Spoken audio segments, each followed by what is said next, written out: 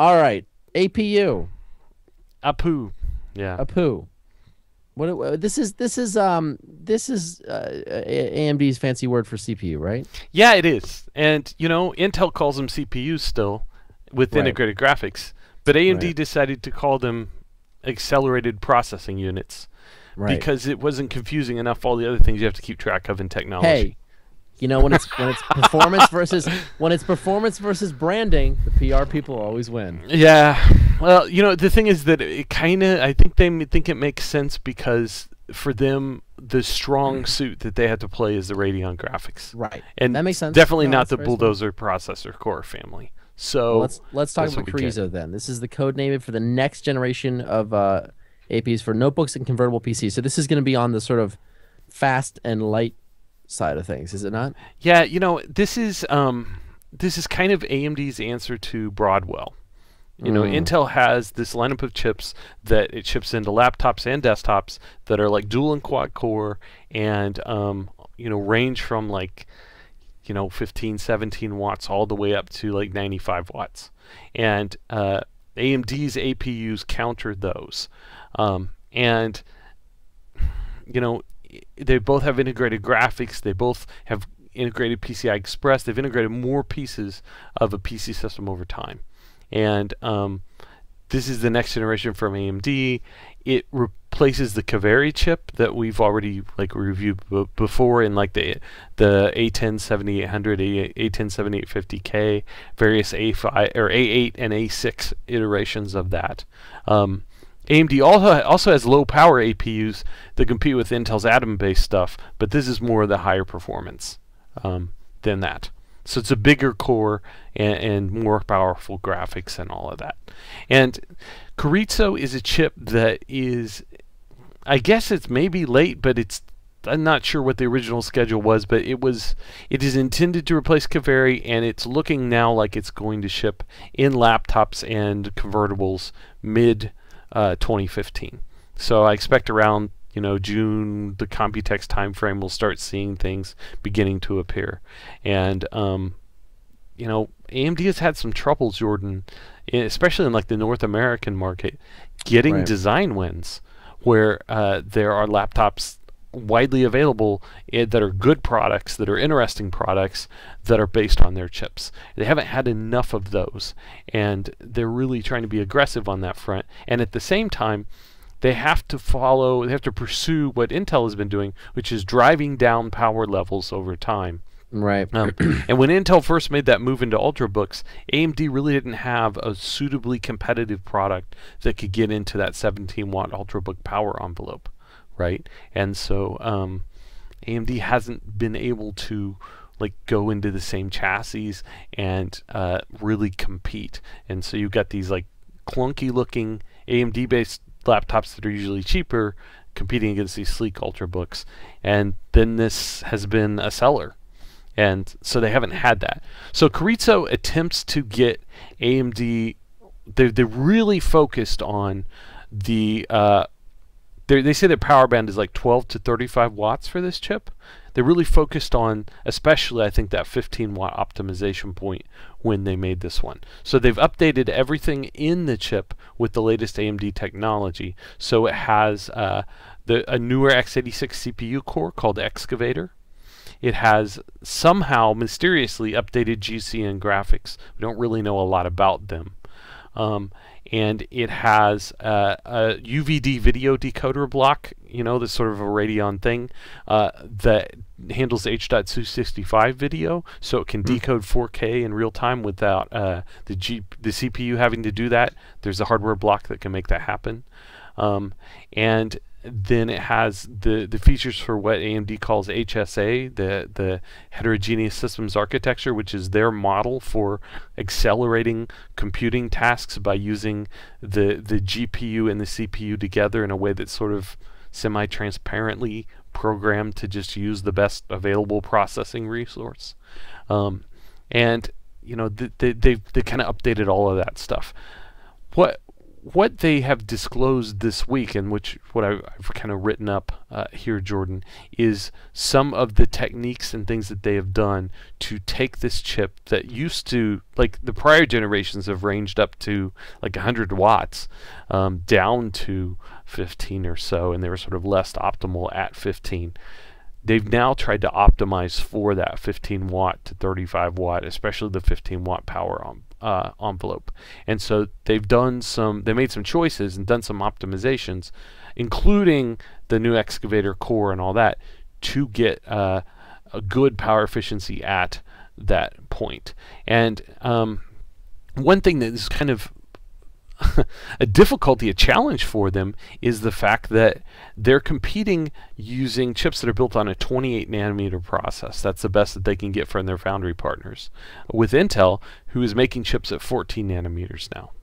It's 2 process generations beyond what AMD has, and Intel is using what they call tri-gate transistors, or FinFETs is what they be called more broadly. But it's basically a different transistor that is more efficient and lets you get to smaller sizes and get benefits like higher switching speeds and lower power consumption, a lower voltage operation when you shrink. And the AMD's foundry partners haven't got there yet. They use traditional planar transistors that, in addition to having larger process geometries. All of that means that their chips are going to be a little bigger, they're going to use a little more power, they're going to run a little hotter, or they're going to have to compromise on clock speeds in order to fit into the same place that Intel's do. They've tried to counteract that by making some interesting design choices. So this gets super technical, Jordan, but I'm going to try to skip through some of it. This is about design, not architecture. Like the excavator CPU architecture is in Carrizo, the Carrizo APU, and it does increase performance by about 5% clock for clock over the prior generation steamroller architecture. But that's not really a big deal in the grand scheme. The big deal that they've done with Carrizo is optimizing for that 15 watt power envelope on the 28 nanometer process. And that's really not architecture, it's basically what's called design. And so the idea here is that you do your circuit design in such a way that you get the optimal operation at these low power envelopes. And so one thing that they did was they adopted some design libraries and some design rules that are essentially borrowed from the world of GPUs. And so they've got an example taking steamroller and the steamroller core, and then putting in some extra features that the excavator core has, and switching to this different design library on the same basic 28 nanometer type of process.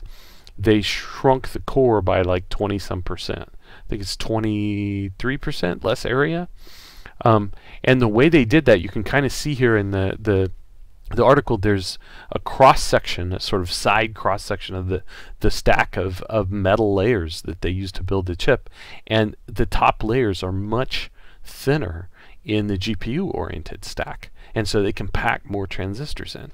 That's an engineering trade-off, and what you don't get without those thick layers is you don't have the tolerance for high frequency operation that you could get in a CPU stack, and so they kind of offer some curves in terms of like power and optimization. They show they've got a clear win over the prior generation Kaveri with Carrizo using this high density library.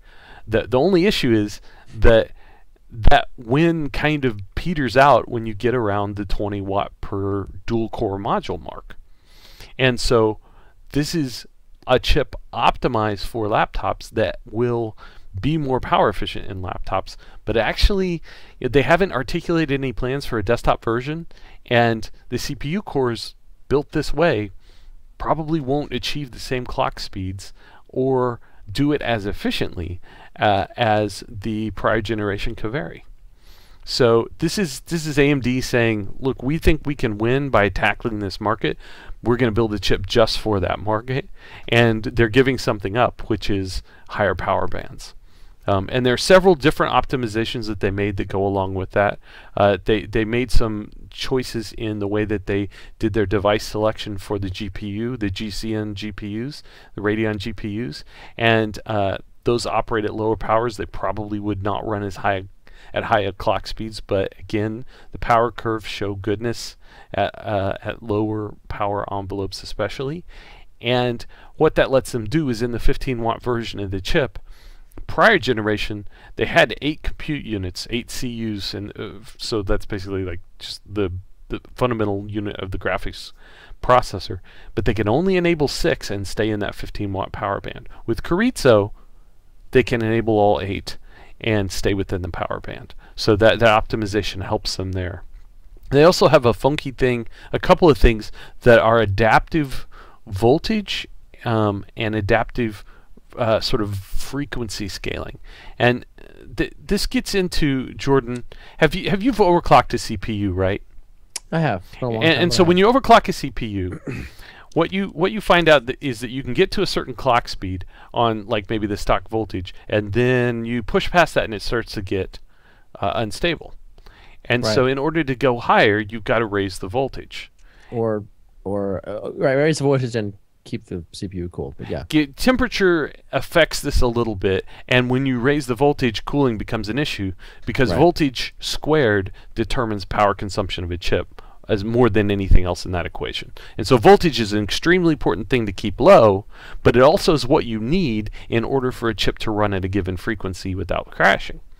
And so those are the dynamics that AMD is playing with Carrizo. So they did a couple of things to deal with that. One of them is that they said that most of the time when they build their CPUs, they have had to sort of build in about 10% extra voltage just because every once in a while voltage will droop. Just in the system, in its normal operation, it's not a perfect supply, and so you'll get droops. And if you don't build in what they call kind of guard band, some extra voltage of about 10%, then you could have crashes when the droops happen. But in their latest couple generations of CPU cores, they have built in real-time, super fast, like nanosecond level monitoring of voltage on the chips. And when there's voltage droop, they just cut the clock speed temporarily in order to deal with that. What that lets them do is not have that 10% of extra voltage there as guard band because they have a different mechanism to deal with that. And Sam Nafziger, who's a AMD fellow who explained all this to me, said, you know, these droops happen less than 1% of the time, so it doesn't really have a real negative performance impact to drop voltage or drop frequency in response to it, but it just saves you power. And so what they've done in Carrizo, they actually had this anti-droop adaptive clocking thing in Kaveri CPU cores, but in Carrizo they brought it into the GPU as well, and so they've got a power savings in the GPU on that front. The other thing is just for the CPU side, and this is even more advanced voodoo here. They have built into the excavator core, all around the core, 10 different little spots, Jordan, where they have like replica paths of like critical bits of logic from the CPU that are just there to be used to test under the current conditions, voltage, clock speed, temperature, etc., is it stable? And they will look at those paths and constantly evaluate their stability in order to determine what voltage the chip needs to be stable. And by using these little real-time monitoring modules all across the chip, they can know with certainty, or with pretty good certainty at least, what the lowest safe voltage is to operate at, and again build in less guard band and get lower voltage operation, which saves power. And so this is really interesting. I haven't heard of anybody else doing this type of thing. It was interesting when they put it into Steamroller. I mean, it's interesting. This is the first time in Excavator. I mean, this is interesting stuff. It's interesting when they did the other stuff, the voltage adaptive operation in Steamroller, but this adaptive voltage and frequency scaling, which is another step beyond with the real-time monitoring, is really fascinating. It's like what I do when I'm overclocking a chip and running like Prime 95 on it or something, and checking the voltage and seeing if it's stable. But it's just happening in little pockets all over the chip in ways that it's just for monitoring, and then they take that intelligence and optimize. So they also have low power standby, which is what you need so that your laptop can go to sleep like your iPhone does when you press the lock button, and then come back quickly, right? And they can use that. This is not as fast as what Intel does, where it's like active idle, constantly pursuing low power, because they don't have integrated voltage regulation yet. But they're saying that in like less than a second, they can wake up from this state. So it's kind of along this power state, which they've just added, is similar to the old like PC laptop standby state, but it's something that wakes up about as fast as your iPhone does when you press a home button. So that's something that they needed to have in their mobile platform, and they've now added it. And it's just basically, the power manager turns off big chunks of the silicon and only wakes it up every so often as necessary. So that's what they've done in Carrizo to optimize for power. It's interesting stuff. It's a lot of it's design and going for a certain point. I kind of talked about in the article some about how they haven't yet got to the point they said they're going to, where they have like different blocks of IP, like a CPU, graphics, video decoder, memory controller, and then have a common fabric that links that all together. That actually isn't happening yet with Carrizo. It didn't happen with Kaveri, and Intel kind of was there with like Sandy Bridge, and other SoC makers out there like the Samsungs and Apples and those guys are doing SoC style design. AMD has said they're going to get to SoC style design, but right now they still kind of have like a Radeon glued to a bulldozer. And I think there are good reasons to do that. They want to get to market quickly. It doesn't mean they can't build a good product, but I think that probably we'll see that in the next generation when AMD introduces a new x86 CPU core. And Jordan, next year I expect they'll replace Carrizo with a chip that has their brand new x86 CPU core. They'll finally, I think, be done with the Bulldozer family. Excavator, I think, will be the last iteration of that, and although it looks like it may be much improved, I think the new core, which is called Zen, is where they really start playing seriously to compete against Intel again. And they've talked a little bit about that in the presentation. Actually, they didn't talk about it, but they showed us stuff that tells you about it. So I kind of talk about that. If you look on this chart that we've got in the article here, there's a bunch of features that they put into this product matrix of things that are in development, and those are products, or the purple stuff here. And the purple stuff is what's coming in 2016.